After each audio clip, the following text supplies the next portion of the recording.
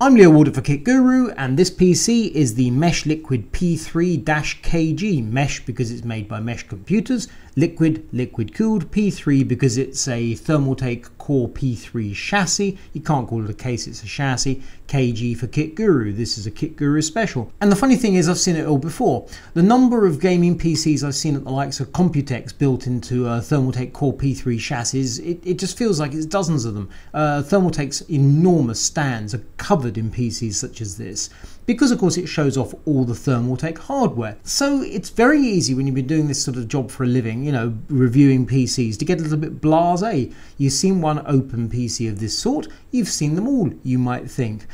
So it really did me a power of good to have this PC on the test bench the other day, and a bunch of teenagers visited the family and they walked in and were just gobsmacked. Absolutely jaws literally on, well, not literally, but jaws on the floor.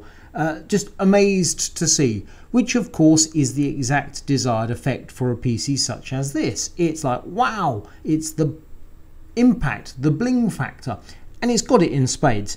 As to whether it's your personal taste, that's a different story, but the Thermaltake Core P3 is all about showing off the innards, the components, because of course there is no inside and outside, it's just laid out. Whether you have the PC stood upright, laid down or wall mounted, that's a matter of personal choice. This is obviously vertical on the feet. And then you've got the cooling components, which are all Thermaltake on show, and that's all lovely. You'll note there's a riser card on the EVGA GTX 1080 Ti graphics card, which means that it is also on show rather than laying flat. What's not to like? But there's a bigger question to tackle before we get into the ins and outs of the cooling and such, like which is the processor. Processor, Kaby Lake Core i7 7700K. Now I've got to be honest here, this PC's been sat here for a little while because I got sidetracked by the whole launch of Intel Coffee Lake, the 8th gen processors, so 8700K, 6 cores. That's all fine, but what it meant was, when this PC first arrived, my immediate reaction was, oh blimey, Coffee Lake is imminent, everyone knows Coffee Lake is imminent. Selling Core i7 7700K, that's a hard uphill struggle. As it turns out, since the launch of Coffee Lake, we appear to have just a drought of processors. They're just not available, and by the sound of it, not available for a month or two, possibly till the end of the year. So in a way, this is good. Had I reviewed this thing promptly, I'd be saying, Coffee Lake is imminent any day now, why would you buy a 7th gen? Now the situation is, okay, we know 8th gen is around, 7th gen is here, you can still buy it. You cannot buy 8th gen realistically for a while, so if you want a PC during 2017, this is one to consider. If you're prepared to wait a few months, well, were you to go back to Mesh and say, that 8th gen, what do you think? I cannot believe they'd find it very hard to upgrade from Z270 to Z370, from Core i7 7th gen to Core i7 8th gen, but that's a conversation you need to have with them. So the hardware, it is Thermaltake almost throughout, or certainly all the components that Thermaltake makes. So you've got a Thermaltake hardline cooling system, their RL240, because the radiator is a 240mm radiator, and it's 60mm thick, very, very chunky radiator, with a pair of their ring fans with yellow lights. The pump and reservoir is theirs, as indeed are all the fittings and such like, and the block on the CPU. The problem with a system like this is never the CPU, it's always the GPU. The GPU consumes 2 to 3 times more power than the CPU, so to my mind, what you want to do is to liquid cool the GPU. I'd actually rather have a liquid cooled GPU than CPU, but ideally both. So in that sense, this is all wrong. However, it has to be said that if you look at Thermaltake's website, you look at all the demo systems they've got built using this sort of chassis, Mesh has absolutely followed the book to the T. The liquid cooling goes on the CPU, air-cooled GPU. 2 of the major components are supplied by Corsair, so we've got some of their Rgb DDR4 memory, that's running at 3333 MHz, 32 gig kit, and also the power supply, which is a CX850M, that's a hybrid modular system, and that's 850 watts. Good power supply, like it. So Thermaltake, Intel, Nvidia, Corsair, all good stuff. The lighting in the system is actually controlled by the Aura from Asus. It's an Asus ROG Maximus 9 Hero motherboard at the heart of the thing. That quite clearly is a major component. The RGB lighting in both the memory and on the motherboard is controlled by the Aura software. That works absolutely fine, but I had to set it to yellow to avoid it just looking peculiar. Yellow is a very strong color, and if you start using like a rainbow marquee or something, it just looks odd. To my eyes anyway. You do have options. You can select different coolants when you specify the system. You can go for clear, blue, red, black, purple, green, orange or white. Any of those, to my mind, would look perfectly decent. It's a matter of personal taste, obviously, which you go for. But the lighting and the coolant, they're going to interact in different ways. I mean, there are certain color combos that just work, red, black, for example. But if you have, say, white coolant and then you went for a rainbow marquee, I think that would also look somewhat peculiar. But certainly the yellow throughout, that works for me. One thing I don't particularly like about the chassis in terms of the cosmetics is the acrylic panel, which is sort of held on with these 4 caps that go on these 4 posts.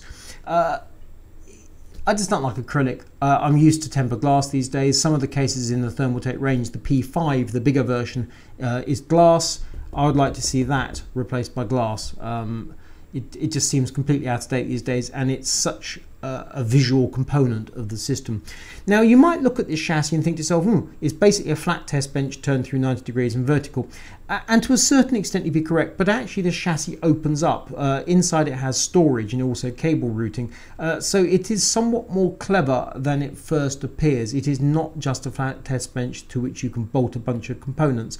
It is also fairly versatile in the sense that you can, if you choose, instead of having this 240 radiator, you can go all out to 420. You can go much larger if you want, or 360. So if you chose to extend the loop, you could certainly change the radiator for one that's more substantial, and indeed add more fans. Instead of having the 2 ring fans, you could have 3 very easily, and indeed you could put someone around the chassis elsewhere if you chose. Obviously it is entirely open. There is 0 sound deadening, so any fan noise, you just can't avoid it. The rushing of the air is there, so you want low and slow fans given half the choice.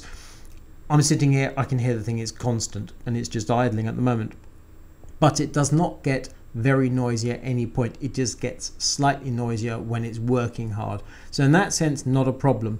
The I/O panel, this in that sense is the front, that over there is the back, which is a bit peculiar. If you want to stick a flash drive or something in it, then that's all great. But it's so sort of bizarre in terms of the front, the back, the top, the bottom, that Mesh has actually put the Windows 10 license key on a piece of paper stuck in a plastic bag to the outside the radiator there. Something I don't really expect to see, but not even entirely sure if the owner's meant to just leave it there just in case they need it, or if they're meant to take it off and keep it safe. Don't know, actually, probably should have asked.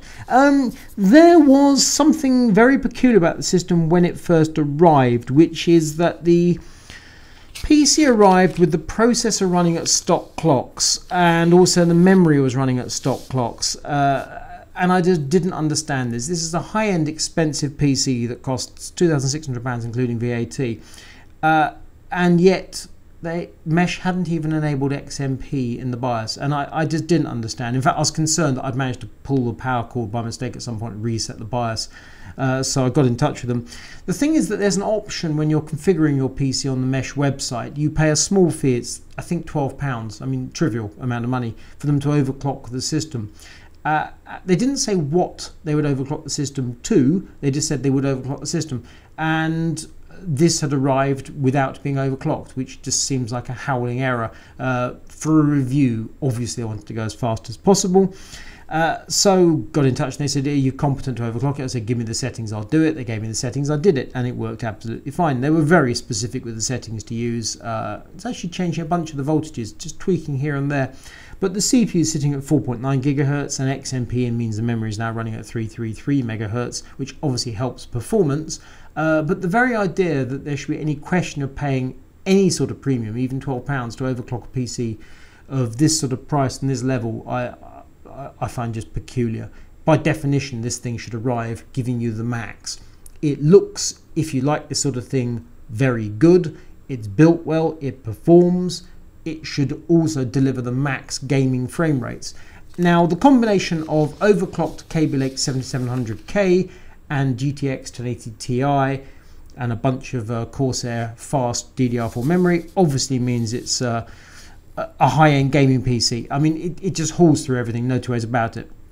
So that is a given. This PC can absolutely deliver. It's top-notch hardware, no problem whatsoever. But let's pull it back. Who's actually going to buy a PC like this? And this is kind of where I struggle a little bit, because to my mind, your typical DIY enthusiast, the type of person who I think reads Kit Guru, watches Kit Guru, is probably not in the market for a system like this. They might look at this and go, Okay, I've seen things like this before, I'm going to do something like that myself, and then they'll go off and they'll do their own take on it. But I'm not certain about where you end up using it. That's the thing. It makes sense to me to stick it in the front room next to the TV, but by goodness, it's going to be just the focus of attention in the living room. Relatively speaking, it requires a huge amount of space. I mean, I wouldn't fancy hanging it on a wall. The idea of wall-mounted PCs for me is just weird. But again, other people do what they do. So the idea you've got is stood on the floor next to your 4K TV. By all means, it will work absolutely excellently. That I have absolutely no doubt. It's just, it doesn't fit into my life. Having it in the office, for me, I want it, well, apart from the fact it needs to be on show, so it's up on your desk. But I don't want this PC sat next to my ear. So logically, it's going to be by your television. So you have to ask yourself, is this a PC you could have sat right there in your eye line all the while long? And I suspect that the number of people who are going to answer that is very few and far between. But if they do, there's no doubt about it, they are going to get a decent amount of performance. I mean, that's absolutely for certain. However, I would strongly recommend, before they shell out the cash, to have a word with Mesh and say, oi, that coffee lake, what do you reckon? If you like this video, thumbs up. If you don't, thumbs down. If you want more from Kit Guru, click to subscribe. I'm Leo Walder for Kit Guru. This is the Mesh Liquid P3-KG.